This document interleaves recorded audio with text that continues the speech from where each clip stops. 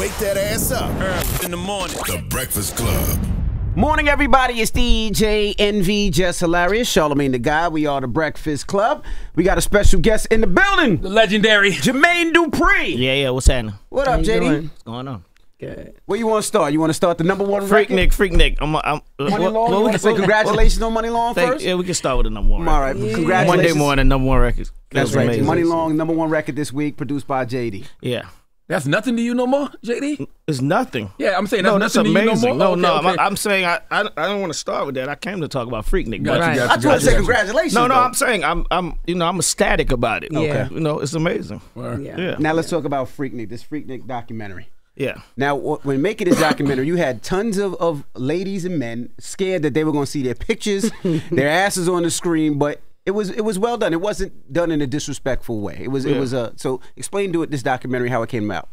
How it came up? Yeah, how it came about. I mean, it came about, I think Luke was trying to do this initially, and then they started having conversations about it, and Luke said, he can't do it if I wasn't involved. And then when they came to talk to me about it, I said the same thing to them. I'm like, well, I wouldn't do this if Luke wasn't involved. And they're like, well, we got Luke, so do we got you? And I'm like, yeah. So it went from there, and then it just kind of just started moving pretty fast. And then I just wanted to make sure that the story was told from all perspectives, because the people that was concerned about the asses showing and all of that, they don't understand how young I was when Freaknik was actually popping. So my perspective of Freaknik wasn't that perspective. I ain't see all that because I wasn't able to get into the clubs and all of this type of stuff. So my perspective was I was part of the street traffic.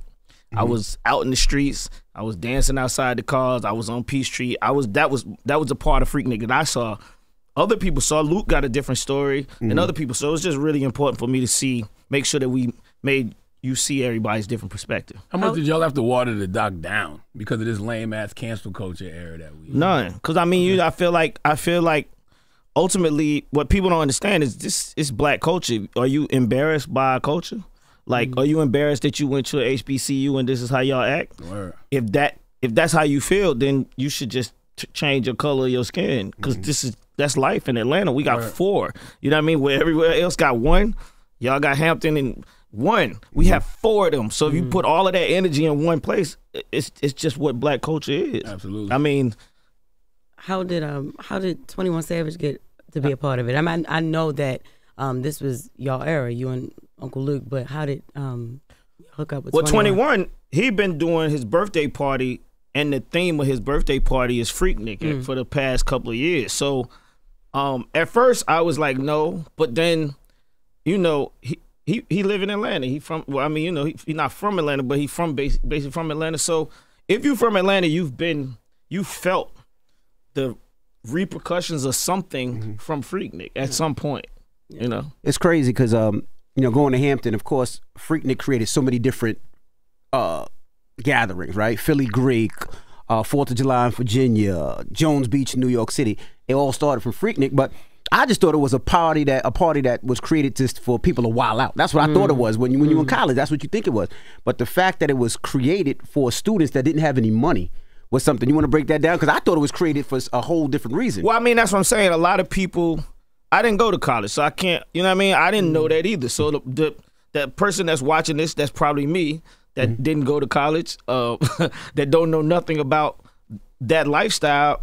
You don't understand that these kids that come from D.C. or New York or wherever they come, they go all the way to Atlanta. You think that they got money to just fly back home on spring break and just back then we didn't fly. We would drive. Exactly. And we didn't have that's money. What I'm saying. So it's like, even that's another thing that this documentary shows of how unmanual we are as people. Unmanual as we are as people, because you guys used to drive. Now, when you think you're gonna see 4 girls from New York get in a car and drive to Atlanta just to have fun? No way. Spirit Airlines. Never. $90. You know what I'm saying? So it just shows you that type of stuff, and then so you should see that Freaknik is like, oh, these were some kids that couldn't go home. They didn't know what their spring break was gonna be like. They watching all these white kids go to Daytona Beach and all this, and they got money, but these kids is stuck in Atlanta and ain't got no money. So they threw a picnic that turned into Freaknik. That's an American Black history story. Well, people weren't afraid to be broke back then. Yeah, well, I mean, you have no choice. To be, you have no choice to be afraid. But no, nowadays people can front, right? So everybody can pretend to be something that they're not. You can pretend to have more than you got. Like nobody wants to. I mean, but they still be fronting too. They just, they. I mean, well, I be seeing these girls go to Tulum, and I'm sure they sharing rooms. Yeah, I'm sure. But you know, back then it didn't matter. Like back then, that's what I'm saying. It didn't matter back then. Like you would go to, Philly Greek or 4th of July in Virginia, and it'd be 7 of us in the room, and nobody thought about anything. It wasn't we broke and be like, oh, you got the floor, you got the you take your quick shower. But that's what it was because we was all hanging out as brothers. It didn't matter. That's why I thought it was. For me, that's why, as we got into it, that's why I was like, this has to come out because people, we don't see this in black culture. We just keep trying to make it seem like everybody got money and everybody do this and that. No, it was a time when none of that mattered, right? And I like when Jalen Rose was talking about how he got to Freaknik. Mm-hmm. He took his cousin car or something, and it was just like, long as I get a car, I'm out. We get into Freaknik. And it was the same thing with me when I was 17 or 16 when I had just got my first car. My first car was a Volare, a 2-door Volare, basically. Probably listening don't even know what that is. But it was an ugly ass car that looked like a Pacer mixed with something else, right? And I didn't care what the car looked like. I just was able to drive around Atlanta while this was happening. And that's ultimately what the goal was. Can you get into the Freaknik? Can you get into traffic? If you sitting at home and you can't get in, that's when you mad. But if you have a car, that's all it was about. It's crazy how they easily cancel black events, right? But you look at Daytona Beach, you look at Miami spring break, you look at where the white kids go for their spring break and they wild out, they get drunk, they fight and all types of stuff. But those events never get canceled. It seemed like they try to tame it, but they just totally cancel Freaknik, which is crazy. I mean, they had to because it was bad.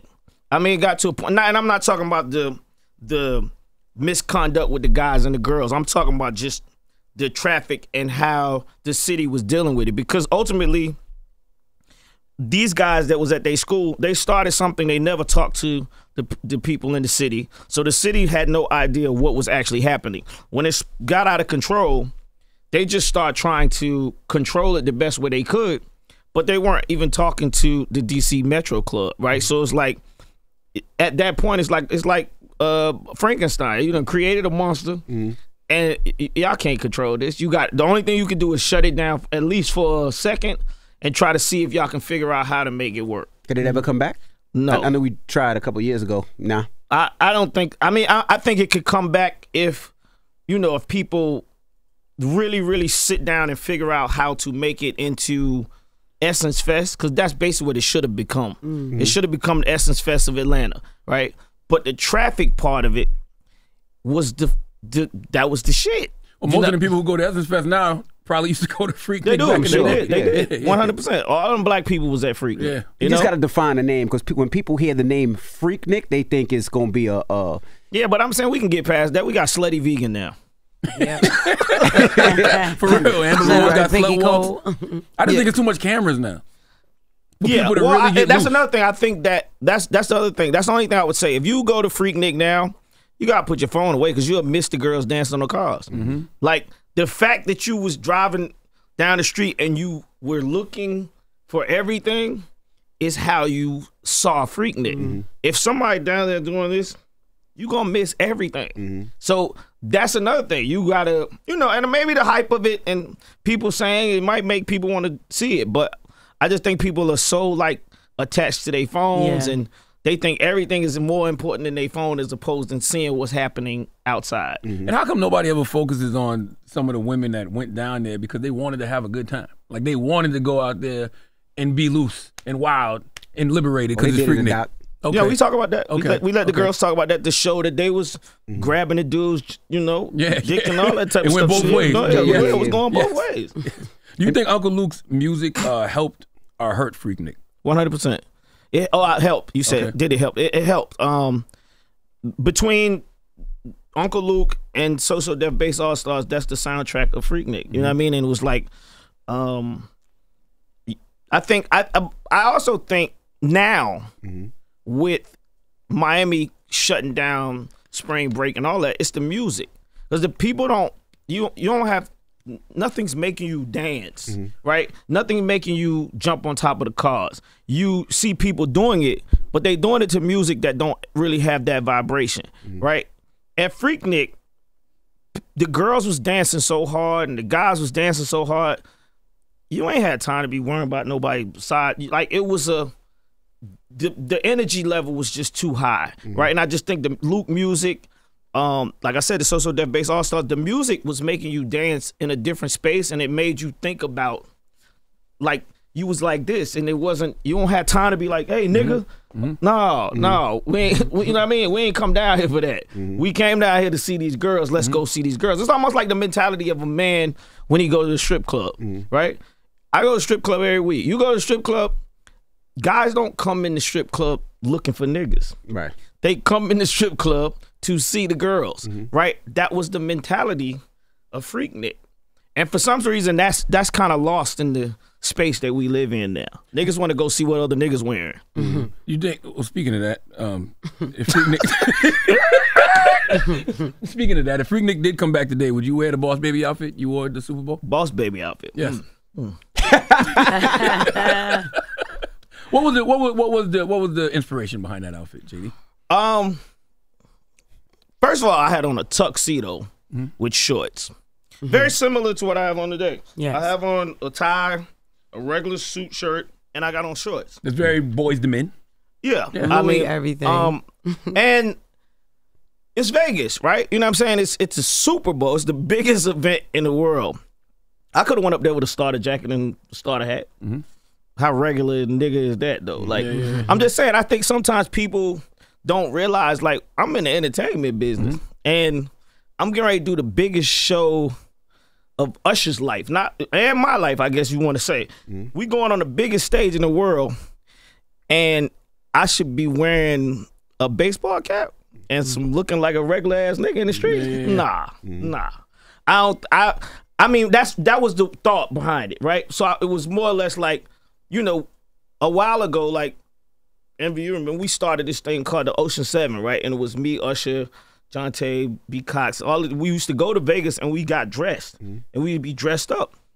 So I wanted to actually have a piece of that in what we was doing. That, you know, we in Vegas. Like, you don't go to Usher's show. I seen you at Usher's show. You was dressed. You know what I mean? Niggas go to his show dressed up. You don't go to Vegas with your FUBU on. You know what I mean? You just don't do that. Like, so you did it to get people talking, basically? Nah, I didn't do it to get people talking. I didn't even think nobody was gonna pay no attention to it. I had on a tuxedo with a tie and a regular shirt. The socks threw people off. Well, that's They were talking about, they didn't care about the tux. They were talking about the socks. They were talking about the socks, right? And the socks, once again, the socks, I understand why everybody keeps saying something about the socks, because they do look like, I guess, what they say, the Bobby socks. The Easter socks, but they don't have nothing to do with that. They don't look nothing like that once you get up on the socks. And they also, you know, like I said, it's just, I don't know. It's my man's line, right? First of all, that's another thing. Pharrell's my man. He ain't y'all niggas' man, right? Y'all don't know this nigga. So in support of my homeboy line, I mean, I wasn't even thinking about it. It just happened. But I mean, shit, listen. I put my first group out in 1992. I'm trending in 2024. Yeah. Y'all can say whatever the fuck you want to say. Still got #1 records. What did Usher's Super Bowl halftime performance mean to you? Everything. As the architect, really the architect of Usher, if we being honest. Yep. Yeah, everything. It means everything, because when we made My Way, the discussion that he and I had making that record was that he wanted to get to that space. He wanted to... And once he got to that space, he wanted people to realize he did it his way. That's how that whole album came about. So for me to be in that seat and watch it go from My Way to this, I probably was the most proud. And then at the same time, I mean, he did 6 of my songs on Super Bowl. Crazy. It's not, it's not a bunch of motherfuckers that can say they had 6 of their songs performed on Super Bowl. I argued with somebody up here the other day when they heard Confessions, right? A younger person. And they were like, yeah, he wrote Confessions. I was like, Confessions was about Jermaine Dupri. Jermaine Dupri wrote that. That's factual. Yeah. Okay, so, yeah. So I mean, I wrote You Make Me Wanna. I wrote My Way. I wrote Nice and Slow. I wrote Confessions. I wrote You Got It Bad. I wrote My Boo. I wrote all these songs. I mean, you know, people be like breaking it down when they talk about it and they say confessions, but Nice and Slow, all these songs I wrote. You know what I mean? Like, so it's just the story of Confessions, I think, took over, and it was like I was that guy. I was the person that was in that position. But it happened right when he broke up with Chili, so people just assumed that he wrote it. That he was writing it about Chili. Yeah, but that was your story. And I mean, even when writing it, I didn't think about. I wasn't even thinking about that. You know, you just go to the studio and you write songs. It's not even about. I mean, sometimes you have a motive behind it, but we was trying to just follow up. I know I was trying to follow up You Got It Bad. It just came off 8701 and it was a big album. So it was like, what y'all gonna do this time? Is Usher the biggest jewel in your crown? The biggest what? The biggest jewel in your crown? I don't know. I mean, Mariah Carey song of the decade. Yeah, that Emancipation was a monster. I don't know. I don't know. There's a couple in there. Yeah. I mean, he's definitely well, let me say this. Rolling Stone said that Usher is the Confessions is the R&B, the number one R&B record of this 21st century, right? Or 20th century, whatever it is, 21st century. So, I mean, if that's a true statement, then I guess so. I mean, that's a big record. That's a big statement. Do you think Atlanta as a whole is getting documented properly? No. That's why, another reason why I want to make sure that this documentary gets the stage that it's on. Shout out to Hulu, Disney, Mass Appeal, for actually allowing us to finally tell our story on this stage, because this is the first story from the South that's ever been told. And when I say that, I said that at South by Southwest, and people was like, "What?" And I'm like, "What's an Atlanta story that you know? What's a Southern story that you know? You from the South? Then what stories do we have that people know about the South? Besides, ATL is not a story of the South, of the South rise in the culture of hip hop. This is the first time that we get a story about our culture and how Outkast popped, why you know So Def.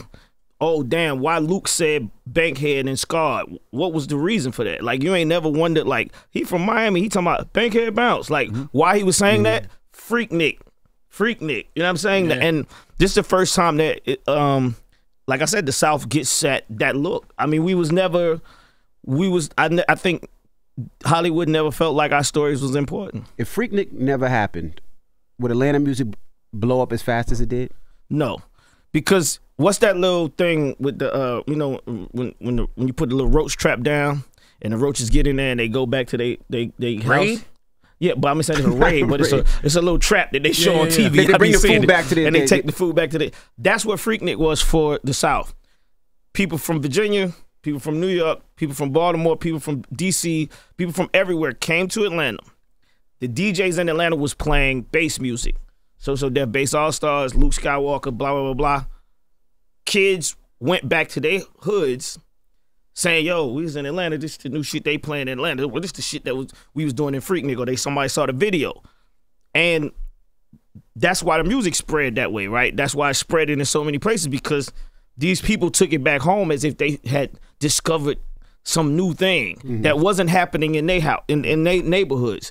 And at that point, if you take it to, you know, if 500 people go back to Virginia with that same mentality and it spread, then Virginia starts sounding like Atlanta, right? Or whatever. That's, you know, so no, it wouldn't. I think Freaknik was definitely our mixtape.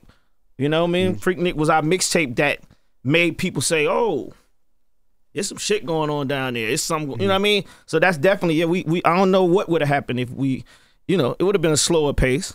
How bad was it when the labels, it seemed like, you know, watching the doc, I seen Craig Mack performing, I seen Biggie performing. How bad was it when the label started touching Freaknik? Did it commercialize it and make it worse, or not at all? No, it was all good. I think that was in Peabody Park. So you know the scene when I'm showing you, and I'm talking, I'm standing in the park and I'm showing you. That was the park stuff, and that was the concerts actually was helping, because all these black people in the park smoking weed, drinking, doing whatever they want to do. Because if nobody was governing this, right? It was just, you know, y'all niggas want to go ahead. That's how the city was open to it. So they was just out there, and nobody was scared about violence. Wasn't nobody thinking about somebody pulling out a gun or anything, but that could have happened. So to give music and put music out there, and then put artists on the shows that weren't just from the South, definitely helped. Because then people from the North or whatever West Coast, they came and they was like, oh, Snoop here. This person, you know what I'm saying? So you start feeling even more comfortable amongst all of these people. And now y'all about to turn around and do the Magic City docuseries, right? Yeah. Magic City and American Fantasy. Yeah. What's that about? I mean, we know what it's about. Yeah. But, you know. But it's also the same thing. It's a story about Magic City that I don't think people know. Like, the story of Magic City is so much more deeper than just a strip club, right? And how Magic figured out a way to make this one club a worldwide situation. You know what I mean? And then people always keep saying, they like, why is Drake involved? Because Drake is from a different country, and he wants to come to a little bitty strip club in Atlanta. That's crazy, right? That I don't even know how you supposed to think about that, because I'm not from a different country. But I'm saying, to be in a different country, we in the United States, I don't want to go to, ain't nothing. I ain't heard nothing about nothing in Canada that make me want to fly there on a Monday and be a part of it, right? This place is that crazy that it's made people in Toronto want to come to Atlanta on Monday. I think you have to hear about this. So it's just like I said, it's just highlighting things that have happened in the South that we haven't had an opportunity. So what helped elevate the Atlanta music scene more, Freaknik or Magic City? Freaknik. Really? Yeah. Okay. Because you always hear about records breaking in Magic City. Yeah, I mean, well, I think, and that was after the fact. That, by the way, that's me saying that. That was something that I talked about. And once again, like I said, you got to remember, I wasn't in the clubs in 80, 82, 83, 84. I couldn't get in no clubs. So, and I wasn't even making music in 84. And so even in 92 when Crisscross came out, I was only 19. I still couldn't even get into Magic City. So that period where I felt like the strip club became the mixtape was a later 90s activity. Before that, Freaknik was running the show. Damn. I saw you with, I think it was with Gayle King and Carrie Champion and all them. You was talking about how if a woman couldn't understand you being in the strip club, she wasn't the woman for you. Yeah, 100%. So if that was a deal breaker off the top. 100%. Really? Yeah, because I'm saying, like, I'm going to use you, Jess, as an example. If me and Jess was talking and she came to Atlanta and I said, we going to Magic City tonight. And she was like, well, you know, I don't really fuck with no strip clubs. At that point, you have broke our synergy. You flew to Atlanta to stay at my house while I go party with my homeboys. Now, when you got a really nice house, JD, I'm sure. Yeah, but I'm saying, but when I go to the strip club, as a woman, her mind's gonna start doing this, right? I asked you to come with me so that your mind wouldn't do that. But you want to stay at home and wait till I get back. Good point. And then come back, possibly smelling like the strip club. With all these questions. And then we gonna have a beef. You fucked it up from the jump. Yeah. Or I fucked it up by allowing you to just stay at home. I should have just made you come. So I'm just saying, ultimately, if this is part of your life, this is part of my life. So if you gonna fuck with me, you gotta know that that's happening. That's gonna happen, right? It's interesting because when I was dating Janet, I tried to not take her. I was gonna ask you, you had Janet Jackson in Magic City? Yeah, 100%. But I fought it for the longest. I wasn't in the space mindset that I'm in right now because I wasn't paying attention to it like the way I'm telling you. I was thinking like, oh, if I take her in there, one of them girls gonna tap me on my shoulder that I done been with and she gonna know. And then I was thinking about all the bullshit. Nah, if this what you do, what you did in your past is your past. I'm with you now. Let me see what's happening. Why you want to go there every Monday? That's what her question was. Fuck it, let's go. Did she understand after she went why you wanted to be there every Monday? Yeah, of course. Yeah. Now, when does JD get to tell his story, right? Because there's so many, I would say, people in the industry that are successful from the JD tree, right? We can go back from, of course, Little John and Scooter Braun, and we can go to, you know, of course, Usher and the stuff you did with Mariah. You can go to myself and Neil, who manages Bryce and Tiller. A lot of people don't know that story. So when does JD create that story and goes through it so people can understand what you did, what you produced, the artists you've broken, the executives and talent that you created? I mean, I think the Freaknik doc helps me get into that space because, you know, for the longest, the South has been ignored. It's just what it is, and I'm part of that cloth that's been ignored. You gotta think. At 19, I put out my first group that everybody knows, and I wrote and produced every line and every beat in the music.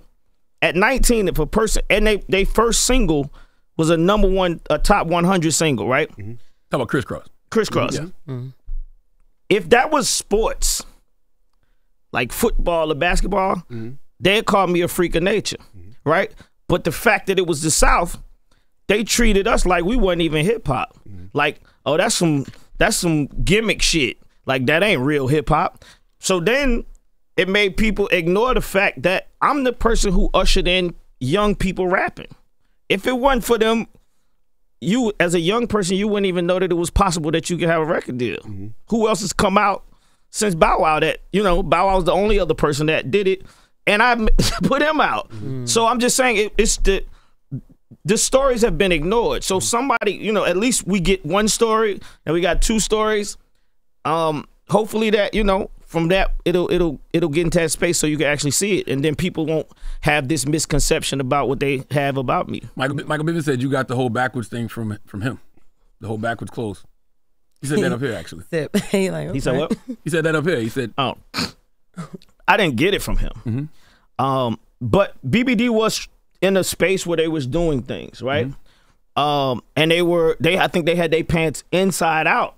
That's what because I say that in the song, because inside out is weedy wet. Yeah. ABC was wearing their clothes inside out. So the day that I told Chris to put his jumper on backwards, that's what I was thinking about. I'm like, they got their clothes on inside out.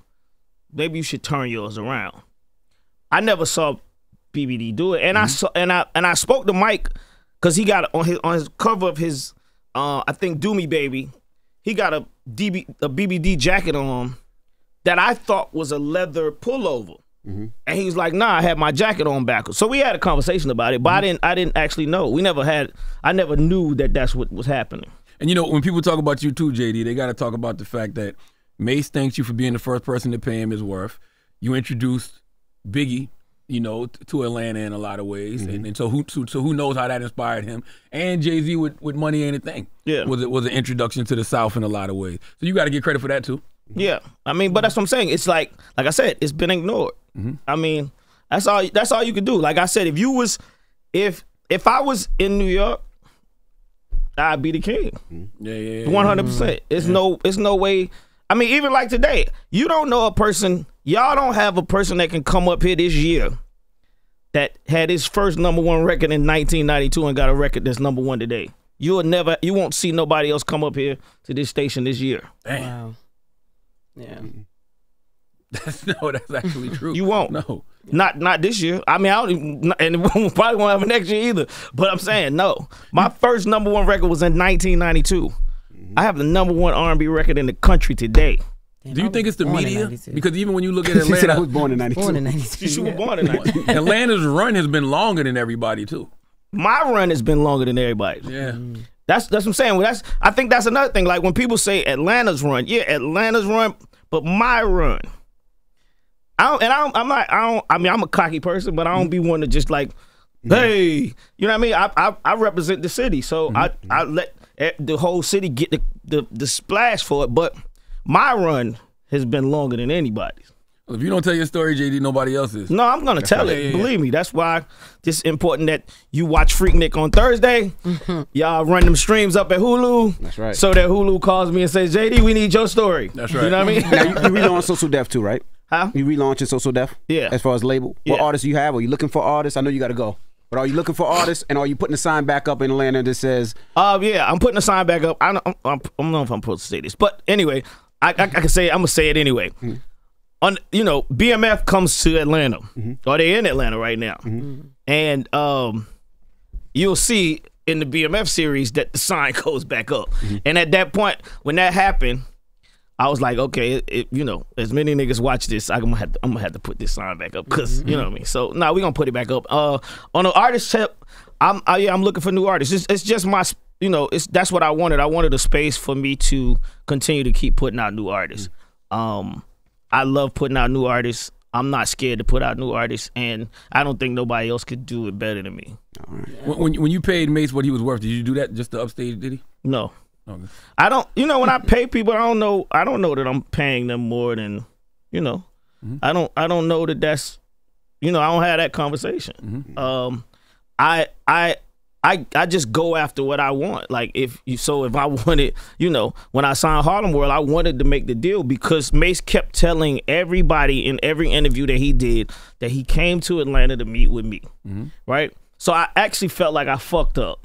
Right, so I felt like, damn, I fucked up and I missed this nigga Mason. He out here killing it. So I'm like, you know what? Let's make this deal. And he told me what he wanted to do, and I didn't think about it twice. I just was like, let's do the deal. I didn't know I was giving him more money than he was. You know, I never knew that. Well, there you have it, ladies and gentlemen. It's Jermaine Dupri. Yeah. Freaknik this Thursday. Appreciate you, brother. Yeah, congratulations, Money Long. Let me say this because she might be right. watching. Congratulations, Money Long. #1 record. It's an R&B song, no rap, #1 urban record in the country. Yeah. There you go. Word. It's Jermaine Dupri. Yeah. It's the Breakfast Club. Good morning. Wake that ass up.